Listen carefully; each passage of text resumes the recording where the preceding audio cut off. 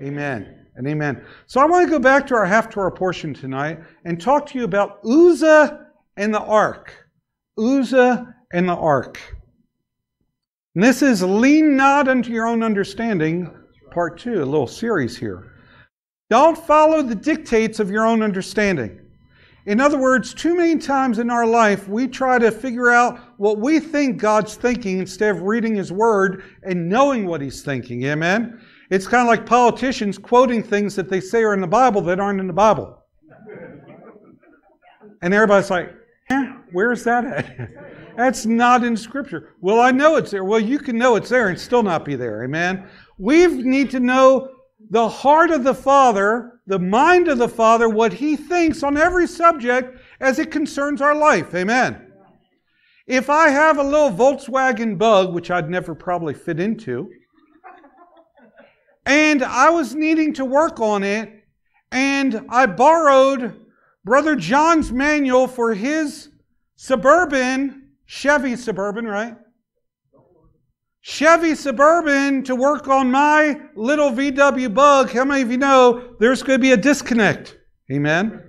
Listen, the owner manual to our life is the Word of God and the Holy Spirit and our Heavenly Father. Amen? So let's look to His Word to find out those areas in our life that need some changing. How many of you need some changing in your life? Always need changing. You never reach a place where you're satisfied where you're at. Someone say amen. Or someone say, oh me. So let's get started here tonight. 2 Samuel chapter 6, verses 5 through verse 9. Then David and all of the house of Israel played music before the Lord on all kinds of instruments, of fir wood, on harps, on stringed instruments, on tambourines, on sistrums, and on cymbals. Sounds like an awesome worship service, doesn't it? But, everybody say but. No, y'all didn't say it loud enough. Say but. But here's the problem. You can do all the right things. But if you're not walking in obedience and surrender to the Word of God and to the Lordship of Yeshua, our Messiah, you're missing the whole boat. And I'm going to show you how they missed the boat on this. So they've got the instruments, they've got the praise going, man, they've got the worship. Man, they're just having a Israeli worship service and praise service.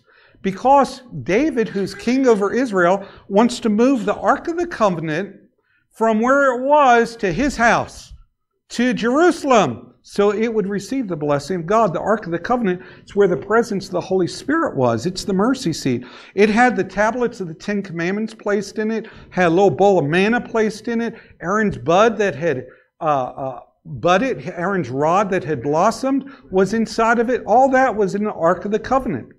And so they're moving in and they're having a praise service, but look what happens. And when they came to Nachon's threshing floor, Uzzah, who was walking alongside of the cart, put out his hand to the ark of God, took hold of it, for the oxen stumbled. Now, how many of you know, at first thought, you're thinking, well, Uzzah's doing a good thing. He's trying to help God out. You ever try to help God out in your life? Everybody say, God doesn't need my help. He doesn't. We need His help. Amen. I need His help. So it's better for me to obey what He wants me to do than for me to try to help God out with the situation. So Uzzah, and you're going to understand this before we get done tonight, the ark starts to wobble. It's on a cart, and the oxen tripped and stumbled, and so Uzzah puts his hand out to steady it. Seems like a good thing. Then the anger of the Lord was aroused against Uzzah. How many of you know when your name is in the Bible, prefixed with the Lord was aroused, the anger of the Lord was aroused against you, it's never a good thing. Amen?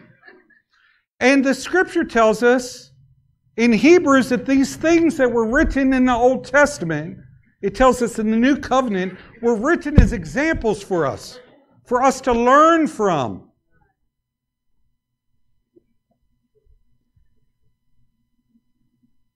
Oh, I am finished reading. Then anger of the Lord was aroused against Uzzah, and God struck him there for his error. And he died there by the ark of God.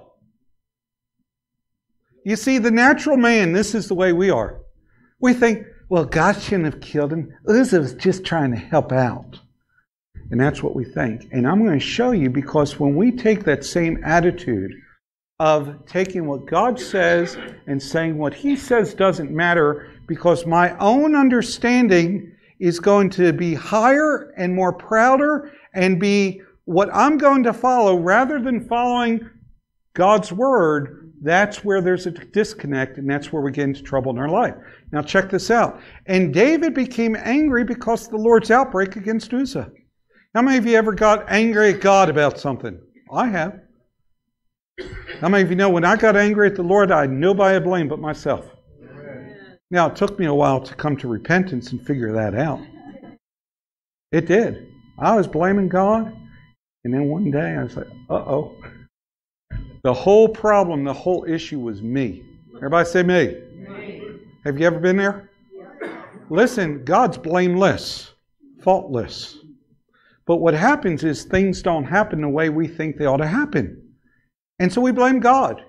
And how many of you know we live in a society that wants to blame everything around us rather than take responsibility for our own selves and our own lives? Yeah. Step one is learn to be honest before God about where you are with Him. He already knows. It'll help you. It'll set you free. Now listen to this. So David's angry because of the Lord's outbreak against Uzzah. You see, David at this moment, and David was a man after God's own heart, but he was not perfect. Amen? And at this moment, David's in the flesh. He's like, God, Uzzah is just trying to help you out. He's trying to steady the cart because the Ark of the Covenant was fixing to fall. The oxen stumbled. Why'd you kill him?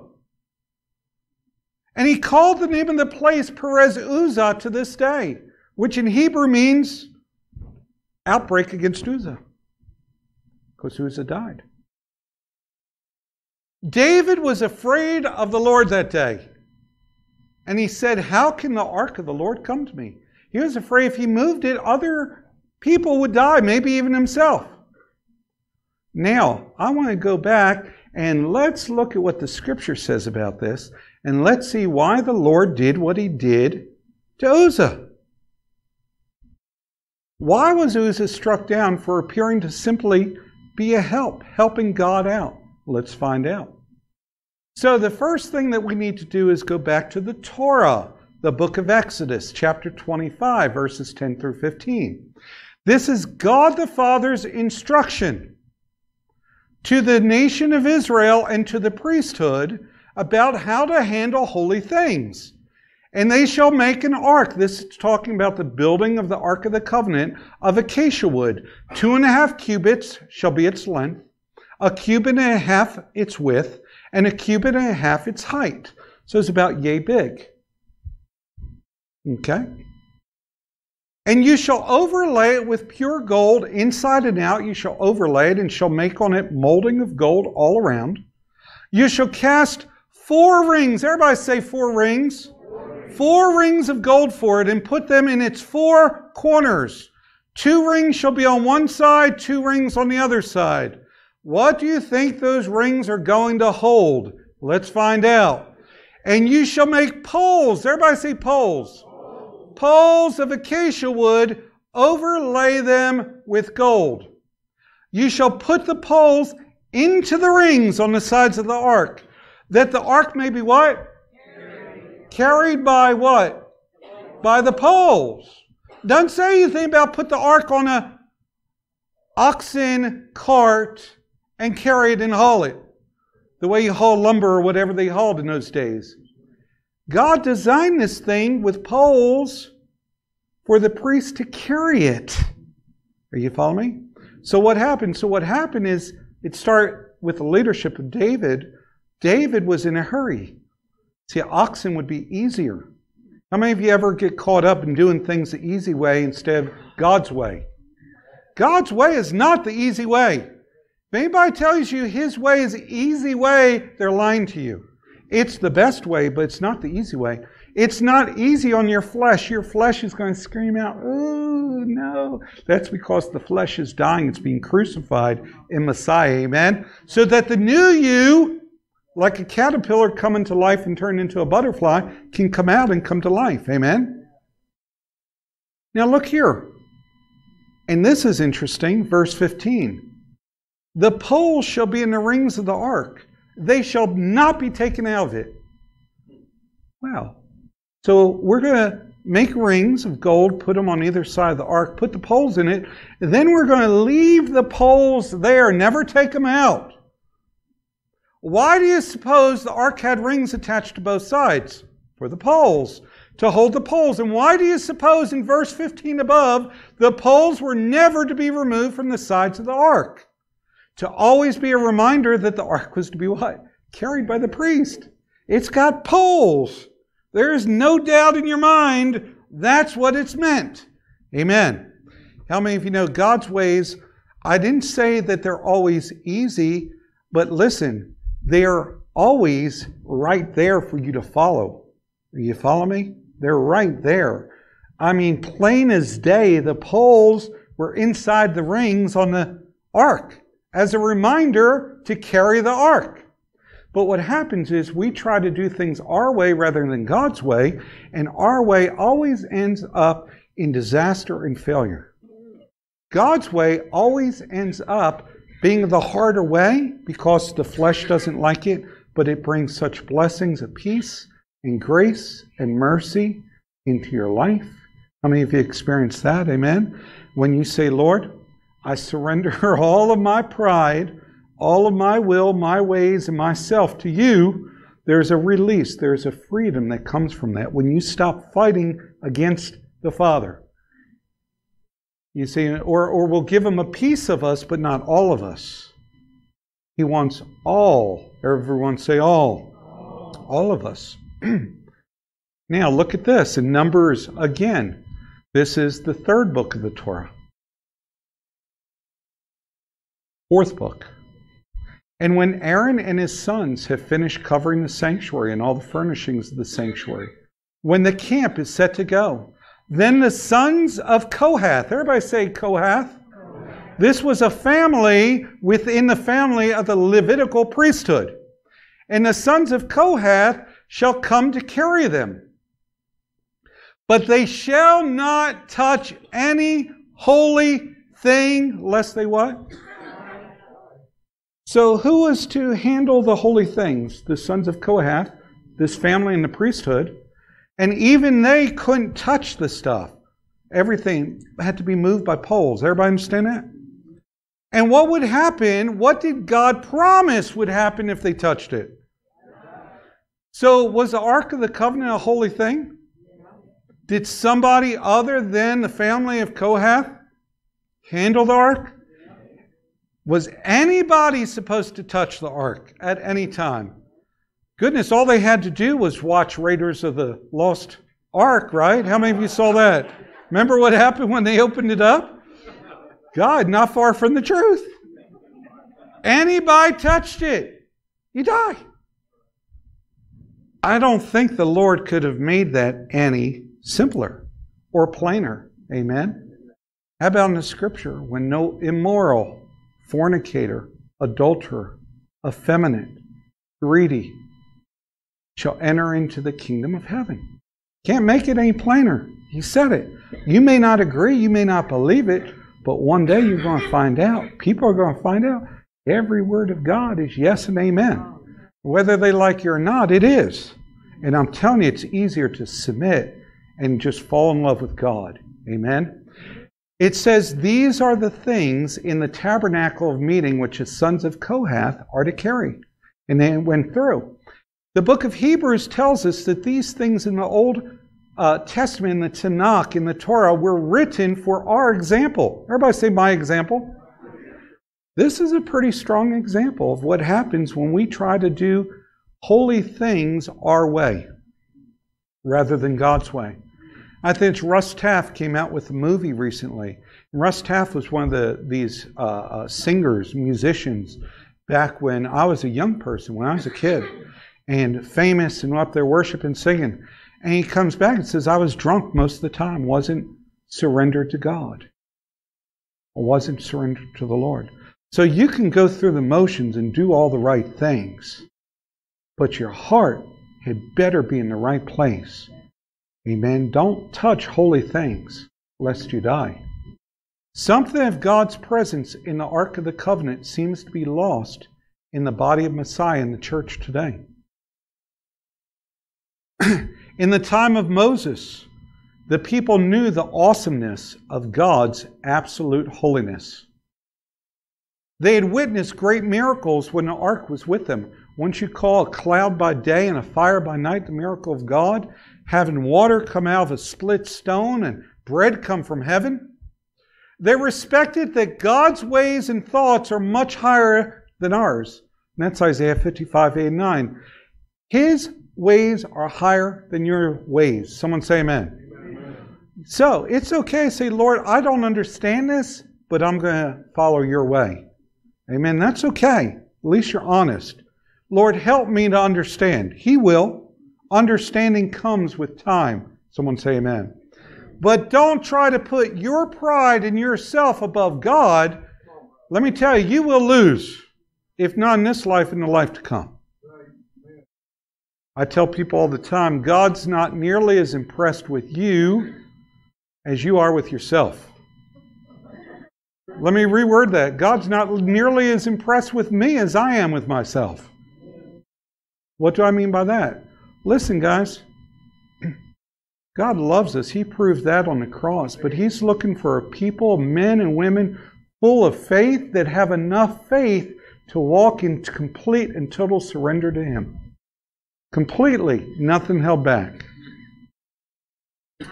In truth, the more we try to bring God down to our worldly way of thinking and reasoning, the further away He will seem to be to you. Amen? You go try and make God in your image. Let me know how that works out for you. Anybody ever try to do that? Doesn't work out too well. People are doing that all over the planet. They want to live immoral, so their God is immoral. And their God winks at immorality. You follow me? Listen, guys. God is unchangeable, immutable. He never changes. Never. Society changes. People change. Culture changes. That's why it's so important for us to hide the Word of God in our hearts that we not sin against Him. Someone say amen. Those who would draw near to God and have Him draw near to them are those who approach Him in reverence and holy fear.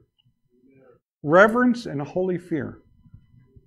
I'm not talking about this fear like God's up there at the baseball bat and about to whack you. I'm talking about fear like, hey, Daddy God loves me, but if I mess up, guess what? Spanking time's coming.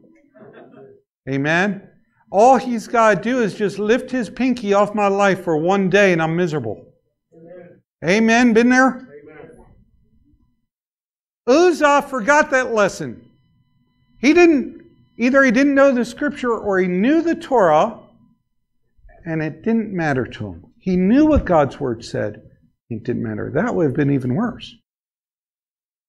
He forgot that lesson. The consequences were tragic for Uzzah, weren't they? Numbers 7, verse 6 through 9. So Moses, I love this scripture. So Moses took the carts and the oxen and gave them to the Levites, the priest. 2 carts and 4 oxen he gave to the sons of Gershon according to their service. And 4 carts and 8 oxen he gave to the sons of Merari according to their service. These are families in the Levitical priesthood, under the authority of Ithamar, the son of Aaron the priest. Now look at this verse. But to the sons of Kohath he gave none. Why didn't he give carts to the sons of Kohath? They were supposed to carry the stuff. And if he gave them a cart, guess what human nature says? It's easier to put it on the cart, guys, than for us to stick the Ark of the Covenant on our shoulders all day. So let's do it our way rather than God's way because it's easier. How many of you like easier? But to the sons of Kohath, he didn't give any carts because theirs was the service of the holy things, which they carried on their what? Shoulders. Wow. There's a whole message in that. They don't have time to get into tonight. But I love that. God's so wonderful. He was looking out for these guys. So he knows human nature. So he didn't give me carts or oxen because they were supposed to carry it on their shoulders. I love that. Amen. It's like, wow, God's looking out for them. But what did David do? He put it on a cart. Where were the sons of Kohath? Not carrying it. I'm sure they were probably in the crowd, maybe wondering, what in the world is this king doing? And why do you suppose the sons of Kohath were given no carts? To not tempt them to use them. Amen. Listen, guys, what Yeshua said. Man, if your eye offends thee, pluck it out. Not talking about physically, but whatever is causing you to sin, man, get it out of your life. Amen. Amen. If there's some addiction or some other, get it out of your life. Stay away from it. Amen. Here's some facts about Uzzah for us to learn from, since these things were examples. If Uzzah had known the Torah, he could have avoided his own sin, his own death, and better assisted the king. He could say, oh king, live forever. I have a question. Aren't we supposed to be carrying this on the shoulders of the Kohath and not on an oxen cart? You see, if you know the scripture in your heart, you can help others. Not only does it help prevent death in your own life, spiritual death, and one day eternal death, but you can eventually come to the place when your obedience is fulfilled where you can help others. Amen. Uzzah, we can learn, not knowing the Torah, didn't make him guiltless. God didn't say, you know what, Uzzah? You didn't read that scripture. It's okay, I understand. We'll just let it go this time. He's not a politician. Someone say amen. Amen. God does what he says he's going to do, guys. We've got to learn that. Amen. It's serious business. So just because you don't know what God has to say about some given thing, I'm talking about to you new guys here, does not make you guiltless before God. Amen. So what would that encourage me to do? Oh, I'd want to start opening Scripture and find out what the Lord says. So I know how to live and how to be and how to surrender to Him in every area of my life. Someone say amen. Amen. God's Word is true whether we know it or not. Talking to a guy one time out at a mall, sharing the Lord with him about his need to turn to Messiah, surrender his life to Him and receive eternal life. And his thing was, well, I don't believe in God. He expected the conversation to stop there. I don't believe in God. So, hey, your unbelief and your doubt doesn't change a thing. Amen. God's still on the throne. He's still going to do what He says He's going to do. The only thing that moves God is faith. Amen. So just because you don't believe or you don't know nothing, I hate to tell you this, but it means nothing in the span of eternity. You can stand before His throne one day and you can say, well, God, I just didn't believe. And He's going, oh, that's okay. Or is the book going to be open and say, hey, this is as it was written. It's right here. Amen? Uzzah is a good lesson for us. Someone say amen. Especially for where America is today. If God had not struck Uzzah, it would have made God a liar. Because He said, everyone, anyone, even the Kohath who touched the holy things would what? Would die. Well, guess what? Uzzah touched him. How can you blame God for doing what He said He was going to do? Someone say amen. Amen. Don't let others set you up for failure. Amen. You got men or women in your life trying to drag you down. You find new men and new women in your life. Don't allow others to set you up for failure. Uzzah could have justified in his mind, well, I know that God's Word said this, but the king's doing it like this, so it's got to be okay.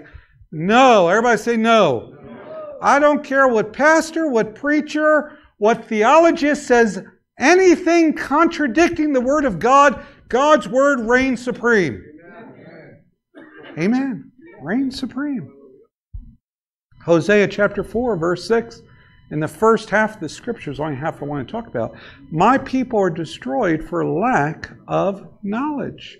Just because you don't know something doesn't make it go bye-bye or go away. Someone say amen. So your lack of knowledge brings actually destruction. Now that word knowledge there, it's talking about your lack of knowledge about God, who He is, and what He said in His Word, knowledge of Him. How many multitudes have careened into the crevices of hell because of a lack of knowledge? And nobody here can say we don't have Bibles, we don't have churches, we don't have believers. We live in the land of plenty. Amen. No excuse. Almost done. Proverbs 3, 5-8, last scripture.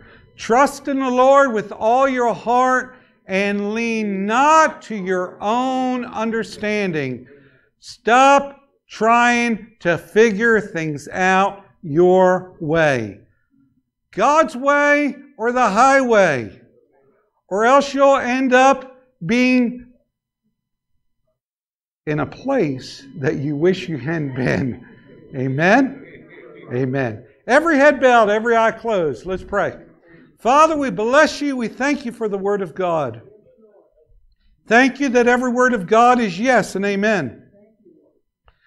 Some of us right here, right now, in this place, I'm not going to call you forward, but you need to get over some pride in your heart. You're here tonight. No one's looking around, but you say, you know what? There are some areas in my life I've been like Uzzah lately, and I've been trying to do things my way instead of God's way, but starting tonight, I say no more, and I say that I'm going to stop doing things my way and start doing things the Lord's way.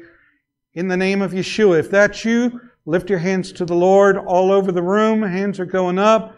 Hands are going up. That is you. I want to pray for you. Father, in the name of Yeshua, I pray for everyone whose hand is lifted up. Lord, they're saying tonight, absolute, complete, total surrender of their life to you to do things your way, Father. We're not going to give you a part of us. We're going to give you all of us, Lord. Father, thank you for speaking to our hearts tonight. We don't want to end up like Uzzah, Lord. We want to learn from that example. We know that you love us and desire to bring grace and peace and blessings and mercy into our life. We can only experience those things by doing things your way rather than our own. And from this day forth, in Yeshua's name. And everybody said, amen and amen.